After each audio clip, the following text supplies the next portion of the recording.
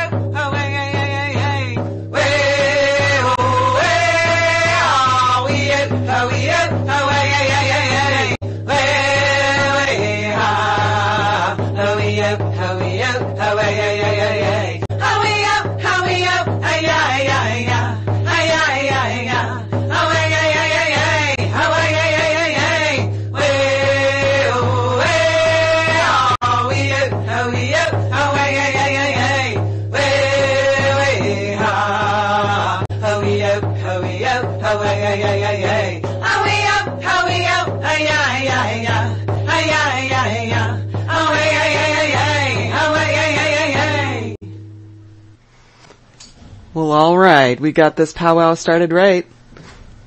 Welcome to the bridge. Welcome to the bridge, listener friends. I am your host, Kira Young, and you've reached me on People's Internet Radio. I am so glad you could join me for my first show of 2015. My guest today is a forensic geologist and the star of the History Channel 2's America Unearthed. Welcome to the bridge, Scott Wolter.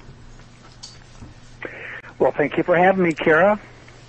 And thank you to my friend Catherine Buckaloo, who basically made this happen and put me in touch with your wife, Janet. So, woohoo. Yeah. Well, Jan's pretty good at getting things set up for me. She's a good one. One of the things that really grabbed my attention when I came across your show was one of the things that you say in the opening is basically everything that we've been taught about history is wrong. And that really resonated with me. Well, I don't know if I would say everything we've been taught, but an awful lot of it, that's for sure. And, you know, as we go through these investigations and learn more and more, first of all, there's always more to the story, you know, than we realize sometimes. And the digger you I should say the deeper you dig, the more you find out. And oftentimes it tells a different story than what you thought. So, yeah, there's a lot of work to be done for sure. I also like the balance that you have between, you know, scientific inquiry and healthy skepticism, but also passion and excitement for, you know, finding out new things and learning more. Well, I appreciate that because those are some of the things that we're trying to do on the show, and but those are the things that you really need to do when you're doing any kind of an investigation. I mean, you have to have a healthy dose of skepticism just to make sure that you're being careful. And but you know, at the same time, we are trying to teach people as we go through the episodes. And you know, I'm learning at the same time. I mean, most of the episodes we do are things that I know either you know, not a lot about, or in some cases nothing. The rock wall is a good example, and tonight's episode is something I knew nothing about. And so the excitement that you see is absolutely genuine because I'm learning things as we go along. I was learning things literally minutes before we would actually shoot. So that's exciting. It's fun, and that's how it goes sometimes. Whatever it takes to get the job done.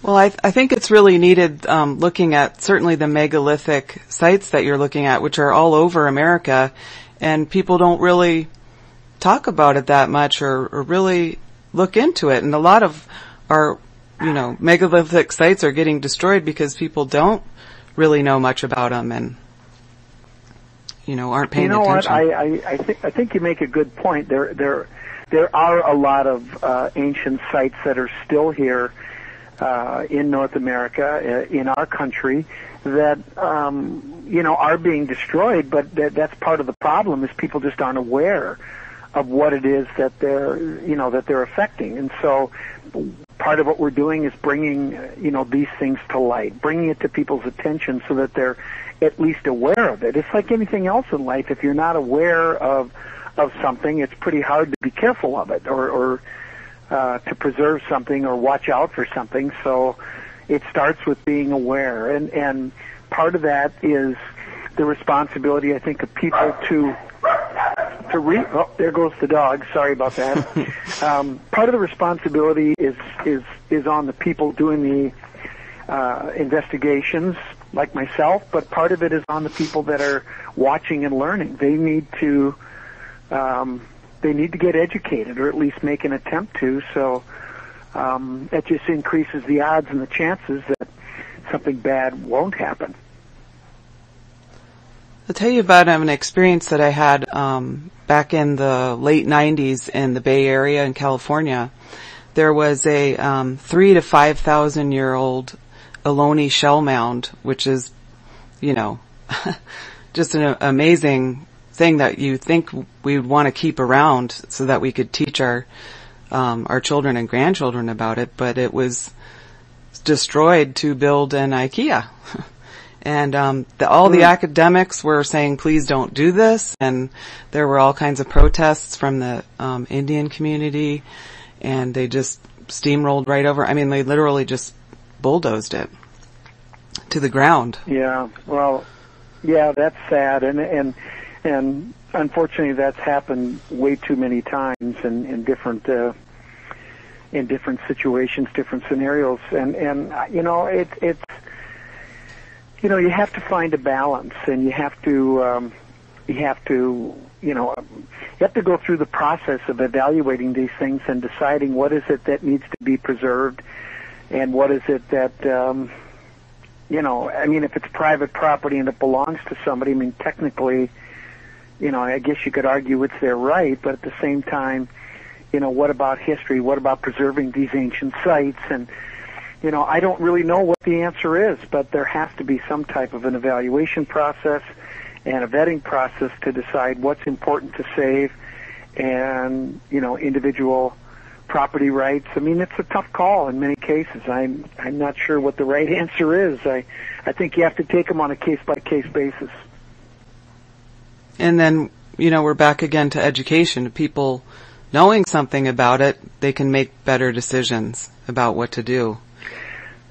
Absolutely. I mean, the more people know, the more they're aware, the more they care. I think that's part of the whole process, is people have to care about these things.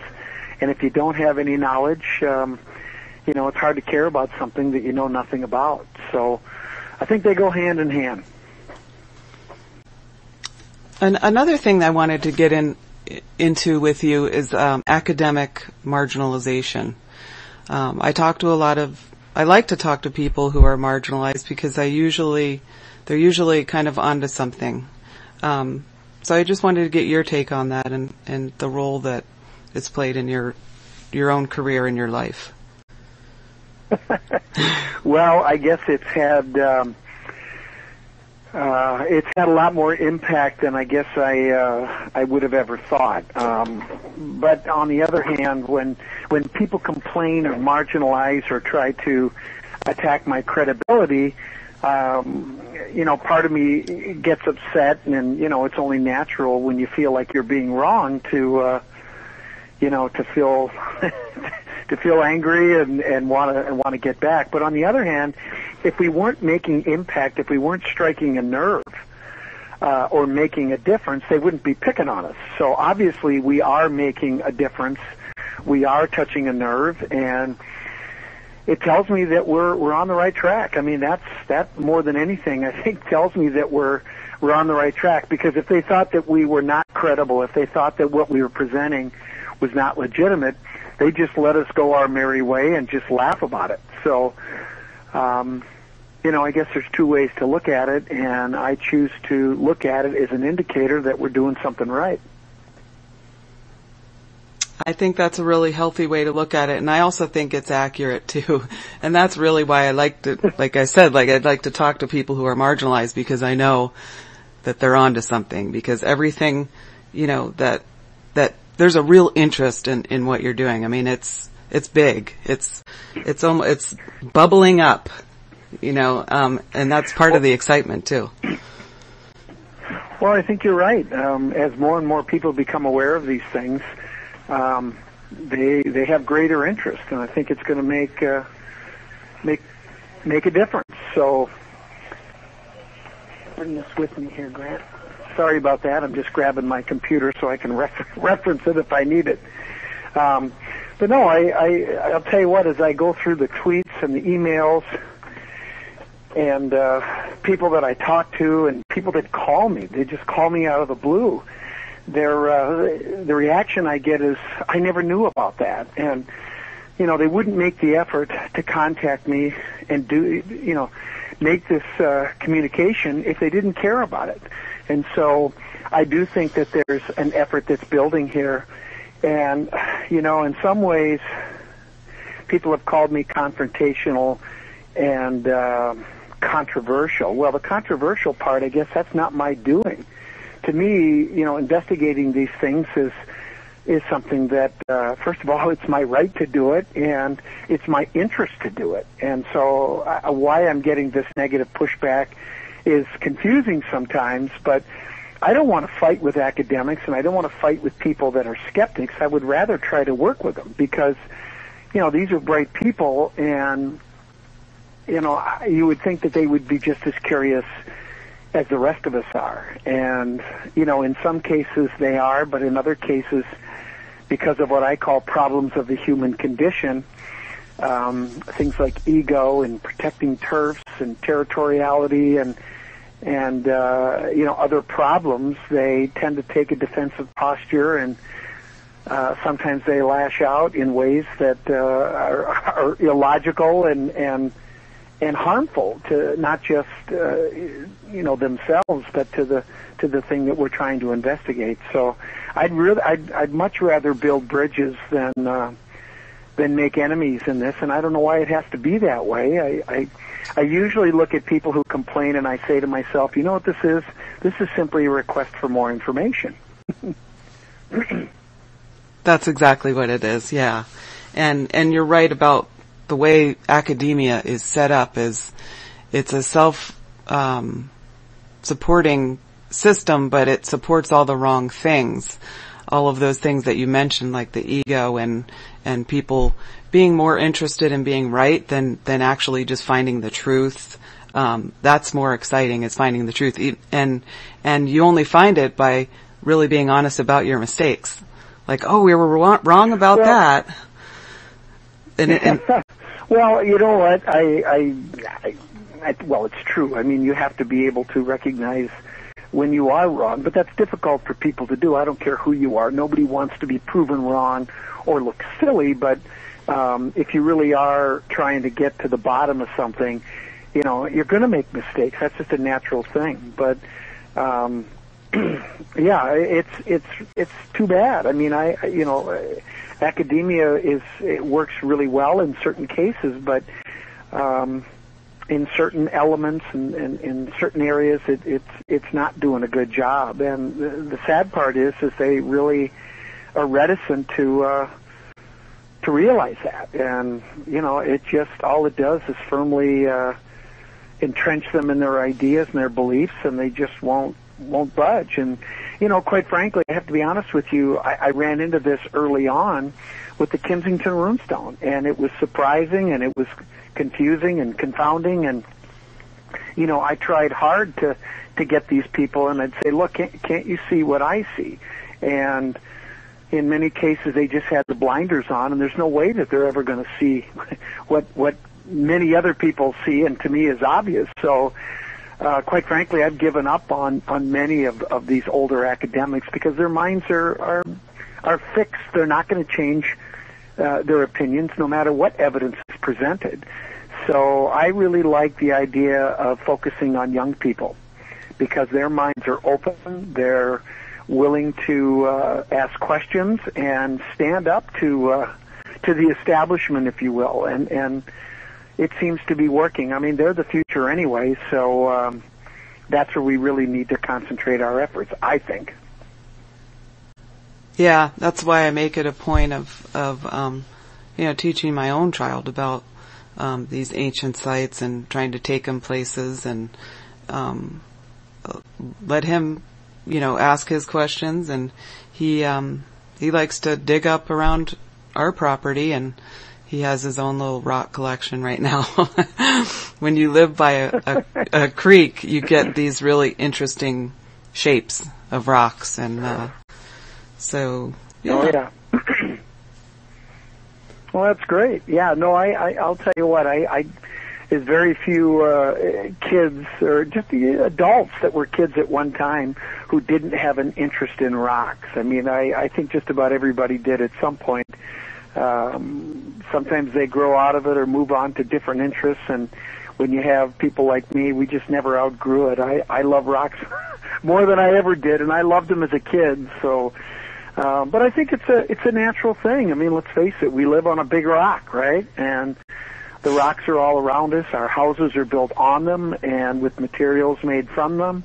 And I don't think people realize how, intimately tied to the earth that we really are. It's not just sort of figuratively, but literally. And I guess to me that's really interesting. So.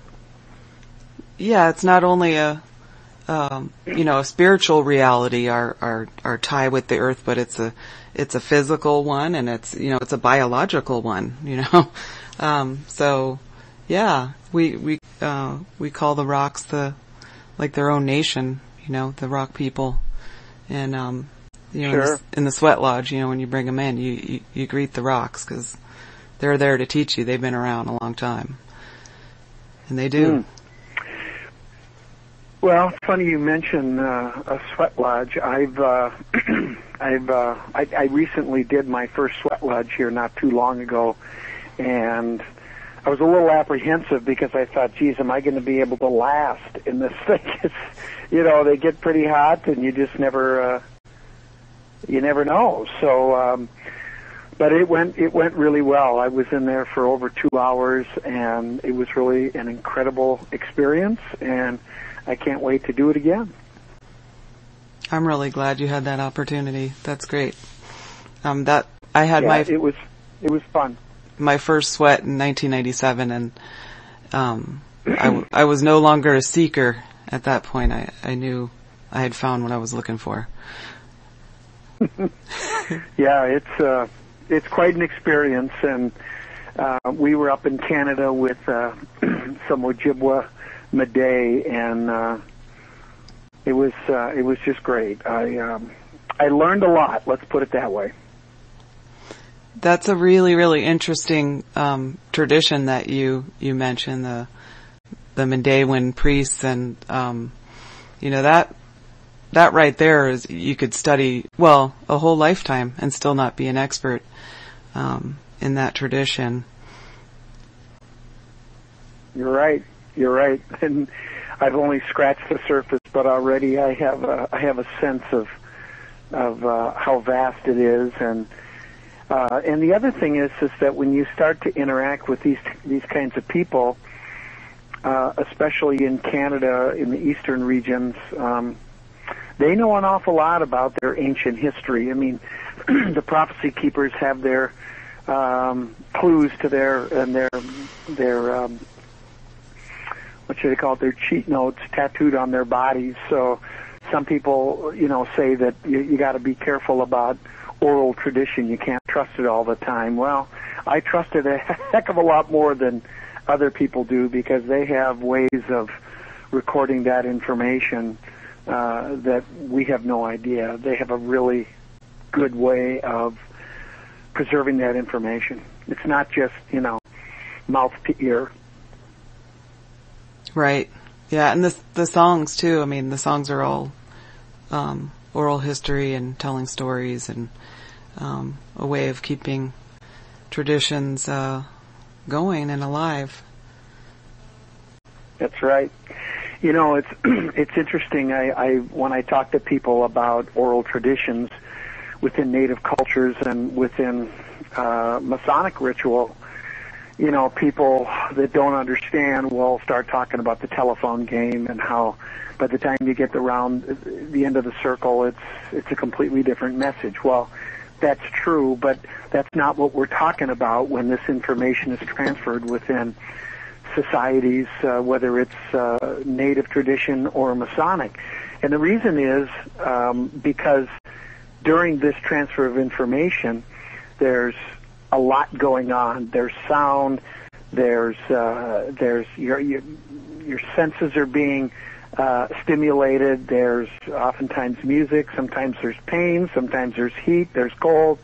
And there's action. I mean, you're visually being stimulated as well. And before any of this happens, you have been selected, and it's an honor and a privilege to receive this information. So you are paying attention. And I guess the best analogy that I use when I talk about this is when I'm talking to a mother, I say, "Do you remember the day that you gave birth?" And of course they said, "Well, of course I do." And part of the reason is not just that you were giving life, but it was a multi-sensory experience. There was a lot going on, and you remember every second of it. And it's funny because that's exactly what's missing from organized religion, and why people are leaving it. Well, one of the reasons. The other reason is the social engineering. But, there's no sort of awe and wonder attached to it. And, right. Yeah, and it's the same with the songs. That's why you learn the language, you learn the stories, and you learn the traditions all in the songs. And when it's put to music, it becomes this, and dance, the dancers are there and you're all part of this one right. song, that's how that information is like you said, is transmitted in a way that's different from just, the game that you play where the message gets lost. Right. No, it's a moving, profound moving experience, and it's a great way to transfer that information, to teach the young so that they can pass it on when the time comes. So I think it's very trustworthy, and people should respect it more. One story that I heard around the same time that that Ohlone shell mound was getting destroyed was from a Yurok Indian who grew up on the Klamath River on the Northern California and Oregon border. And he told me, he said that, in our stories, we're taught that when we settled this area at the Klamath River, that there was a giant race of white people living there, and we intermarried with them, and that's why we're still light-skinned today. And they have more of a, instead of a sort of chief type of system, they have more of a royalty type of system. And really? they're very different from a monarchy type of thing? Yeah, yeah, and it's passed down through the bloodline as well. So, wow. Yeah. That's pretty interesting. Yeah, it might be something you would want to investigate, because that sounds like Vikings to me, but but who knows? It could be. It's hard to know, but there's a lot of stories about natives assimilating with various cultures over time, and Yeah, I mean, there's a whole bunch of them that we could investigate. Yes. Yeah, so many. And native cultures are so adoptive that it's really not that much of a stretch to think that, you know, if the Vikings did make it here, that they just married in and became part of the tribe, because that's what happened to everybody else. I mean, that really just took the time to hang out with the Indians. They just joined them, you know.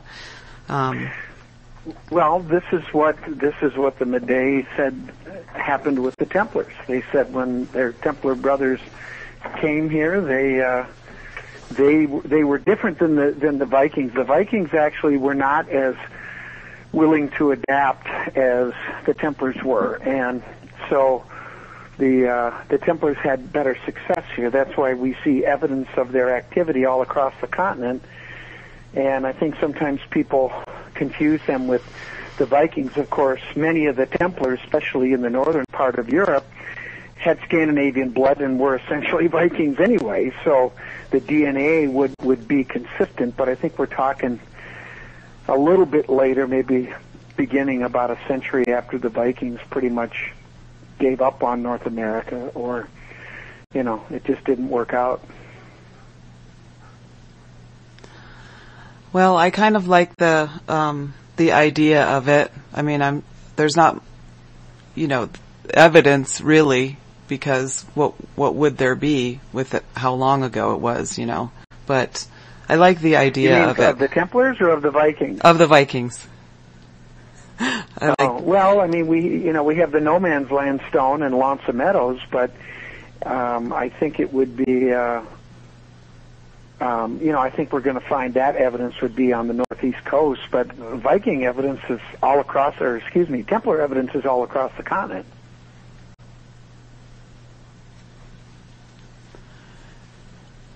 That's really interesting. Now, when you say Templar, you're meaning like Knights of Templar, and explain a little more for the audience. Well,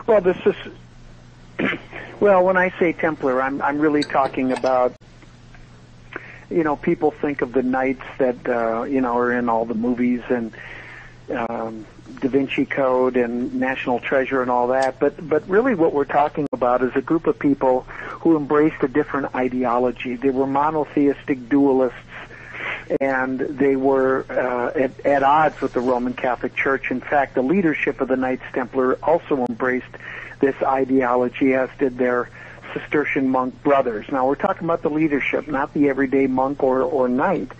But I believe this is in addition to the money part of Philip the Fair, who eventually put the Templars down along with the Pope back in 1307. But I think that the true underlying reason for their put down had to do with ideology, and that this was diametrically opposed to the patriarchal Roman Catholic Church, and they weren't going to put up with it. And so eventually, after the put down, I think they had already established various sanctuaries and strategic alliances with Native American cultures here in North America, and eventually just turned their attention to our continent. That monotheistic dualism ideology was much more compatible. It was very compatible with Native American ideologies, and so their assimilation with the natives was relatively easy as compared to, the Roman Christians. So if you take a look at it and you really study it, things really seem to make sense, and it does fit, but it's just something that hasn't been taught. People aren't aware of it. This is something I've been working on for a long time, and the deeper I dig, I don't know why I'm saying it backwards, but the deeper I dig, the more I find that is consistent with this whole premise.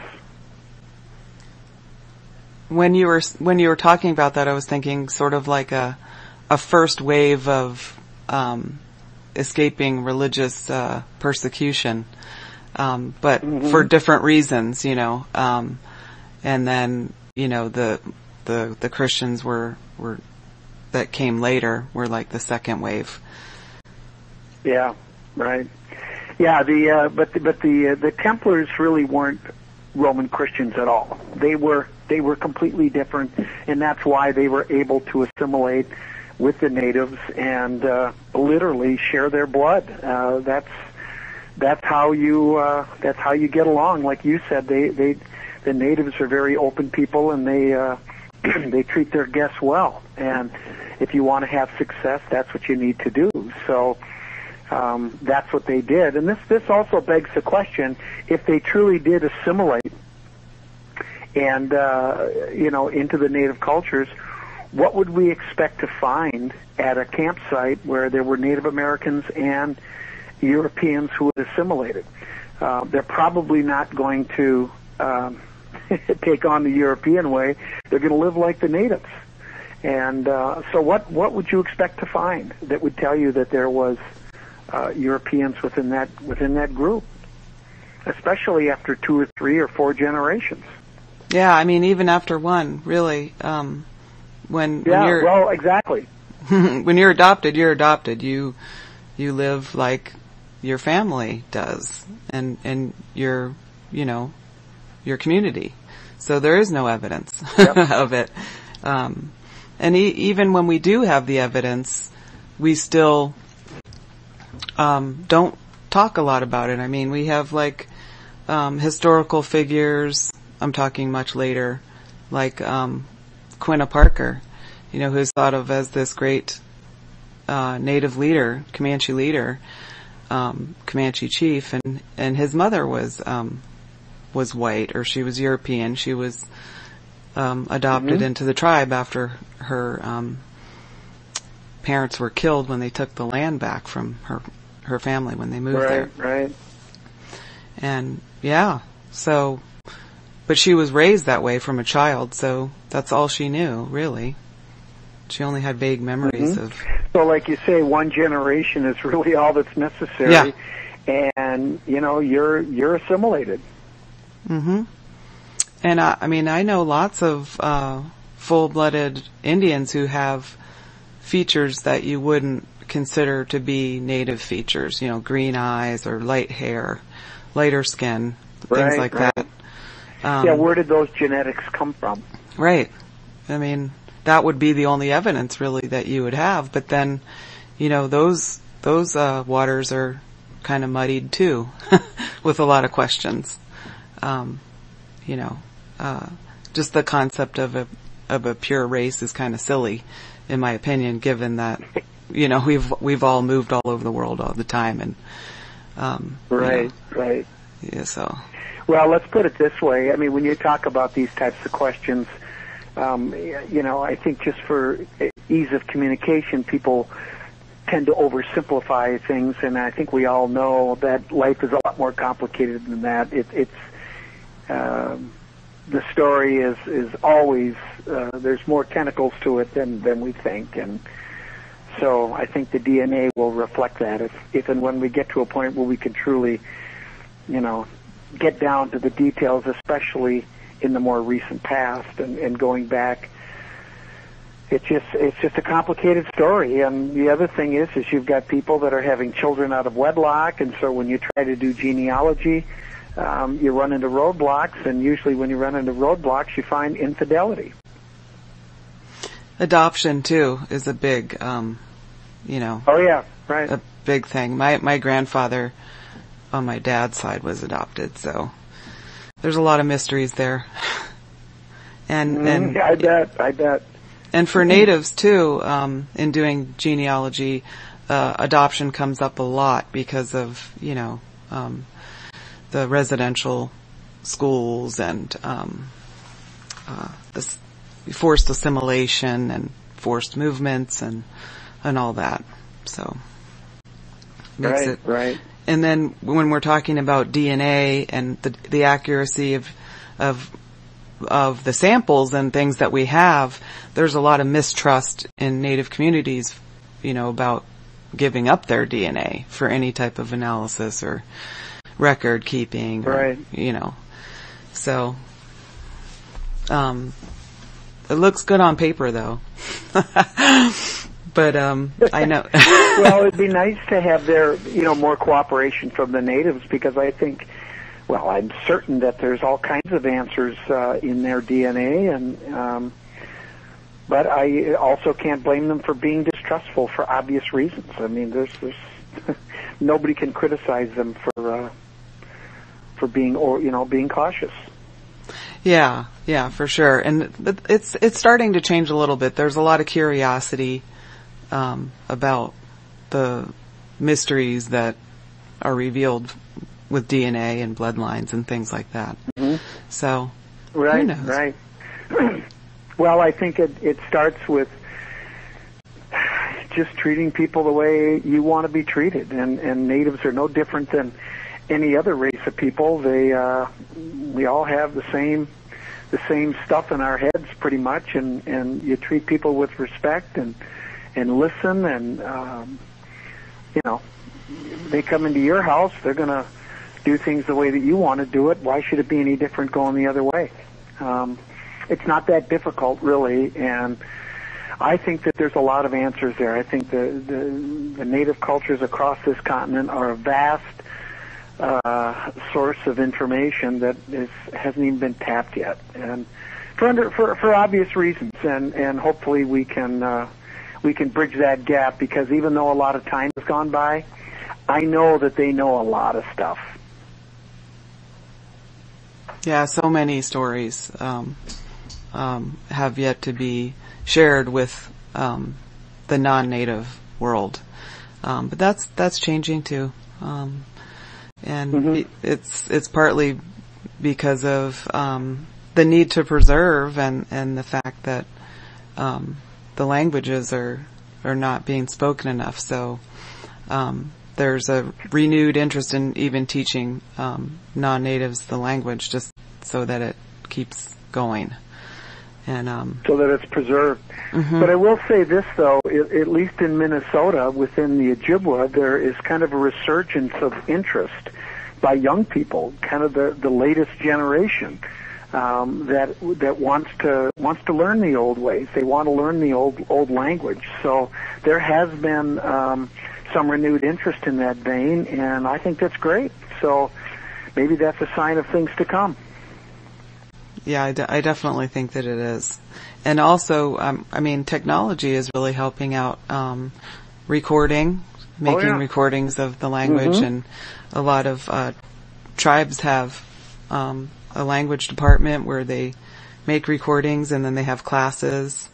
It's a little bit harder when you don't live on the reservation, but there's discs and stuff that they send tribal members, and so things are changing, but it's a lot more. Yeah. Resources are needed. Well, the other thing I was going to say is not just in the language and the stories, but I think the natives know a lot more about where there are specific artifacts and sites that we could learn an awful lot from. But again, they're not going to be sharing this information until a proper trust is built. But I would bet anything that they're sitting on some artifacts that they know about that would make me salivate. Yeah. I would think so, because every time you turn around, the government is taking more sacred sites and giving them to mining companies and all kinds of stuff. So there's a lot of distrust, but less so with people like yourself who are trying to educate people and really uncover some truths. Well, it's like anything else in the world. There has to be a balance. There's personal interests, there's landowner interests, there's cultural interests, there's financial interests, there's security interests. There's a lot going on in this world and in our country. It makes it a very complicated picture, and we just have to figure out a way to go forward and keep balance. That's the word I think that we don't hear enough, or we don't practice enough, keeping things in balance. And as long as we can do that, I think we'll be okay. But, that's the age-old problem, isn't it? It is, yeah. And I'm not quite sure that we're we're striking that balance with the ancient sites. I think we need to lean a lot more towards the preservation end of things, because I mean, progress is kind of an illusion anyway when it comes to, destroying our history for what? $1? Well, progress is a relative term, isn't it? Yeah. What might be progress to one person is a step backwards to somebody else. So I don't know. I just think that we've gotten to the point where we need to really look inward, because we've got a lot of problems in this world. We've got a lot of people living on this planet here, and we're having a lot more impact than we should, and I don't think it's in a positive way. So we got to figure out how we're going to go forward and achieve that balance, or we're going to have even more problems down the road. Yeah, I mean, probably, one step in the right direction would be not letting corporations write their own laws. That might be a step in the right direction. Oh, do you think that's a little bit of a conflict of interest, maybe? Yep. I always want people to explain that to me. So how did we get here? How did we get here? It's a dilemma indeed. One of the other things I wanted... Oh, go ahead. One of the other things I wanted to ask you about is there's this interest in giants, and it seems like there's always a assumption that those large skeletons or large skulls that you go looking for and stuff are non-native, but they're always like in native burial sites, so why wouldn't they be native? It's some of the people that you've run into. That's an interesting point that you make. You're basically saying that if a giant is found, people automatically assume that it's not native, that it has to be somebody else from somewhere else. And that's a great question. And I mean, if you look around at just the world population in every culture, they have tall people, they have short people, and then a whole bunch of people that fall somewhere in the middle. I mean, that's unique to every race and every ethnicity. And, the word giant is a relative term. I mean, I'm 6'2" tall, but when I see somebody who's 6'4" or taller, they look like a giant to me. And, if you're 5'5" and you walk next to somebody who's 6 feet tall, they look like a giant. So I guess it's, it really depends on your point of view or where you're coming from. But why couldn't they be native? They probably are. I mean, this is just one of the misconceptions that people have when the subject of giants comes up. And of course, a lot of these reports of, so-called giants are probably exaggerations. Now, there are some good examples, though, where it seems like the remains of some of these big people have suddenly disappeared or are no longer available from institutions like the Smithsonian. So I'm not really sure why that would be. I don't know what they have to gain by doing that. It just raises more questions and suspicion and doubt. But it's a complicated subject. It's a fascinating subject, but again, what really constitutes a giant? And why couldn't it be Native American? I would bet that if we had all the data in front of us, it would turn out that the vast majority of them are just tall natives. Yeah, I mean, all the really tall people I've ever known have been native. My father-in-law was 6'9", and he was a full-blood Northern Cheyenne. And at one time they were the tallest people in the world, when they were eating buffalo and berries. And then, when the diet changed, not as many of them got that tall, but, and now the Maasai have them beat out. But, and the other thing is the double teeth. I have known several, yeah, I've also known several natives that had that double row of teeth too. And got it really? fixed. Yeah. Yes. and got it fixed. And yeah, there's, they actually call them native teeth. They're like double teeth. Like, the molars in the back.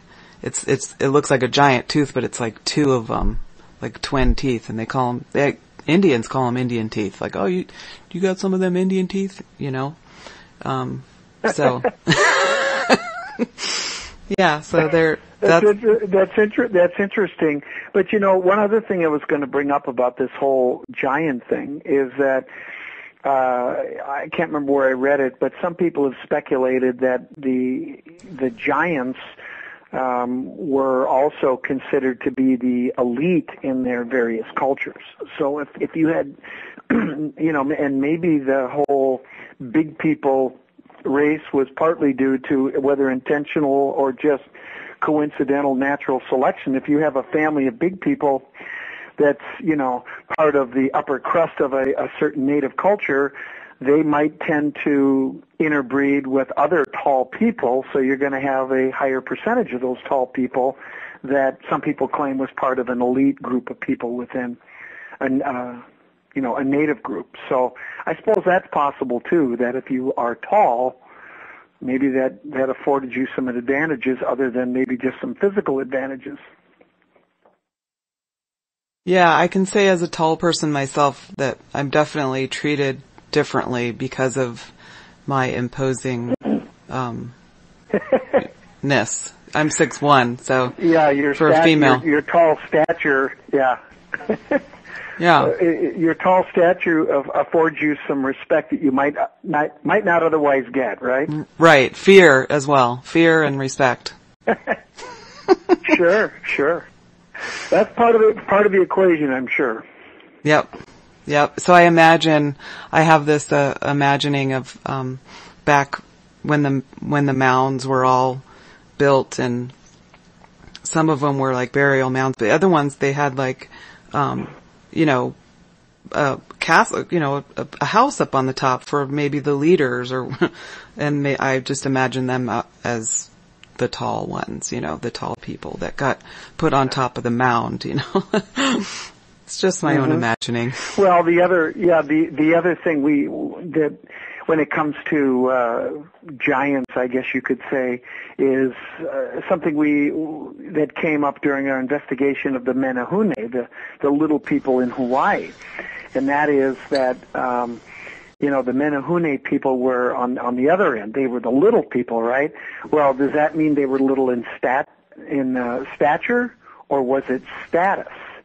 And you could flip it around and say the same things about giants. Maybe they were the tall people or the big people or the elite people, not necessarily because of how tall they were, but because of their stature within the culture. That makes sense. That makes a lot of sense.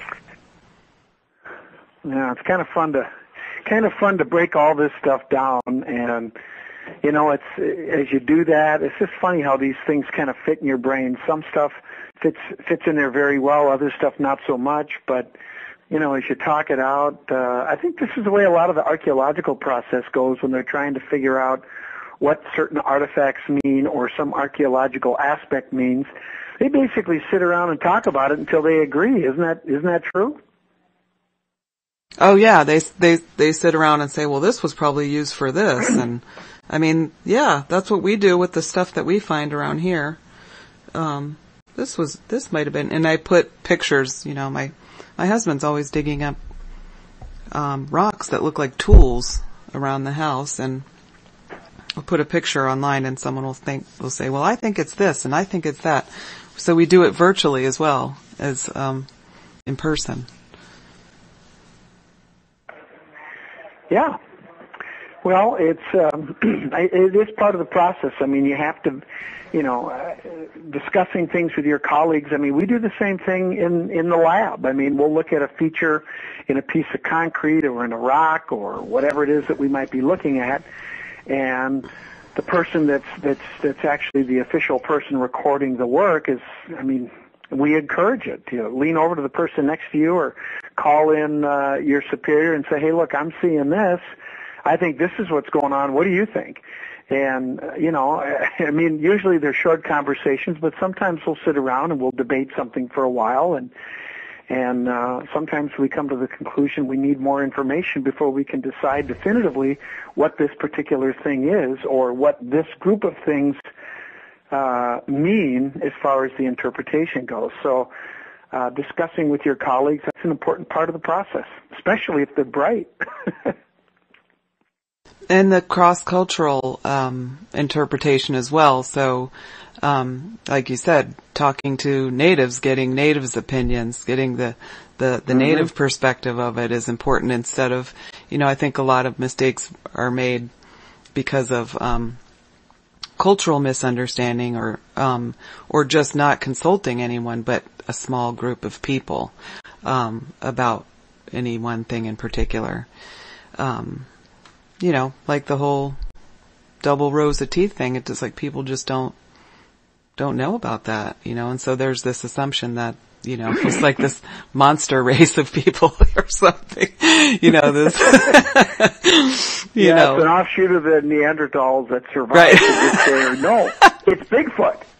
Right. Sasquatch, that's right. And that's another thing that natives joke a lot about Sasquatch. We have a lot of jokes between drums, powwow drums, and people putting up pictures of a whole, like their drum group, but it's all a bunch of Sasquatches, and like, this is our new drum group. Well, I better not laugh too much because we actually have an episode coming up on Bigfoot. Where I look into this whole phenomena, and I can't say anything about it now, but it was very interesting. I was dead set against doing this episode. I did not want to do it at all, and eventually I was talked into it, in part because they said I could go to Nepal and see Mount Everest, which was pretty tantalizing bait for me. But I really learned a lot in this episode, and I think people will get a kick out of it. It's kind of a departure from the normal thing that I would do, but actually it turned out pretty good. I think people will like it. Well, I can't wait to see it. I personally love stuff like that. I mean, I do. There's, an element of not taking it too seriously, but those stories also are real. There are a lot of things that we don't understand in this world, and that's why those stories persist. Well, let's put it this way. I certainly don't claim to have all the answers by a long shot, and at the same time, I want to keep an open mind about things, even though I may have some personal predispositions about certain things, like Bigfoot, like aliens. But, if you are truly a scientist, you do have to keep an open mind and consider all the evidence and then make up your mind. I mean, it's to have a preconceived bias, it can only work against you. So even though I may have certain personal thoughts about things, I'm always open to hearing, good evidence or good information that people might have about something that maybe I'm not as open to, initially. And that was the case with Bigfoot. So I'll let you watch the episode and decide what you think. But it was an eye opener for me.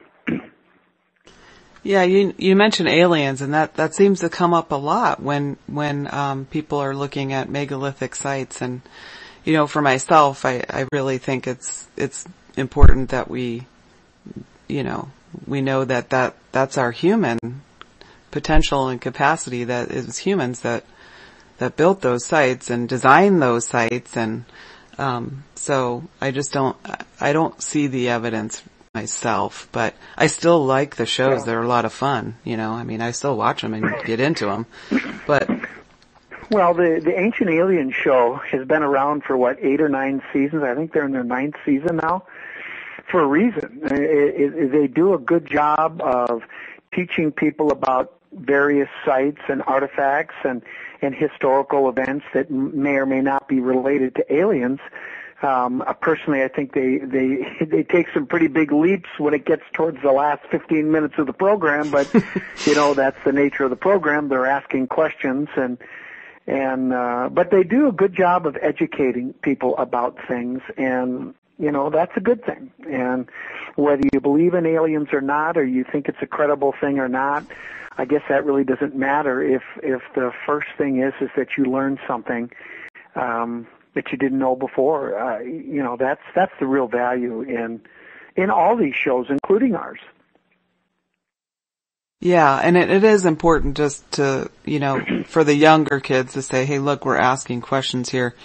Here's, because sometimes the younger kids, they can watch Ancient Aliens and then they think that it's, fact. And it's like, no, these are theories. This is just, letting your mind explore.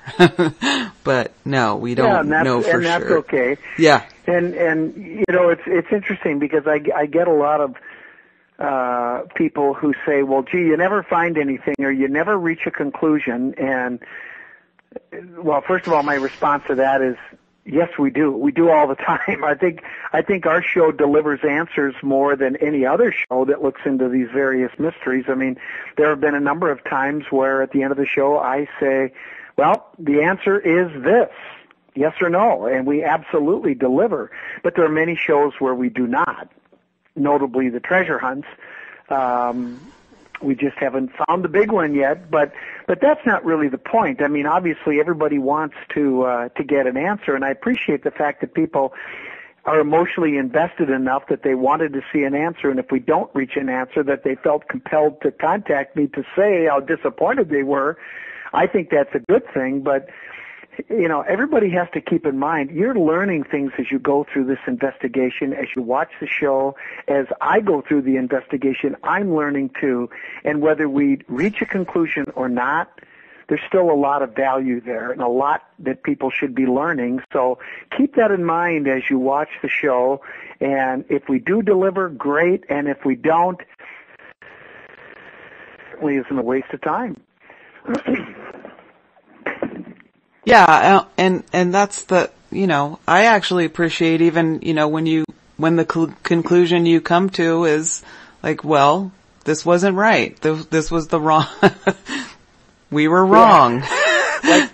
like the rock wall, we sure pissed a lot of people off at the rock wall when I said it was natural, and got a lot of people said, no, Scott, you're wrong. You don't you want it to be man-made? And I go back and I say, look, of course I do. I would love for it to be man-made, but I can't make it up. I mean, the data is the data, and this one was very clear-cut, and I would love for it to have been made from some ancient race, but it wasn't, and I'm sorry. I'm on your side, but not this time. Yep, and sometimes that's what the answer is. And so we're coming to our last minute here. Any last thoughts before I let you go? Well, all I can say is that we're in the last few episodes of our third season now, and I just want to thank everybody for supporting our show, for watching our show. For all the tweets, the emails, the phone calls, and letters, and I just appreciate the heck out of the support we've had from so many people. And if the show doesn't go on after this, which I hope it does, we won't know for a little while yet. But if the show doesn't go on, I just am so thrilled and thankful to have had this opportunity. And, to talk to people like you and everybody else, it's been a wonderful experience. And whether we continue on TV or not, I can guarantee you we will continue. Well, that's good news. And I have a feeling that you will continue. That's my feeling. Thanks so much for joining me. I hope you're right, and thank you so much for having me on your show again. Let's do it again. I owe you at least an hour. Okay. Thank you so much. Take care.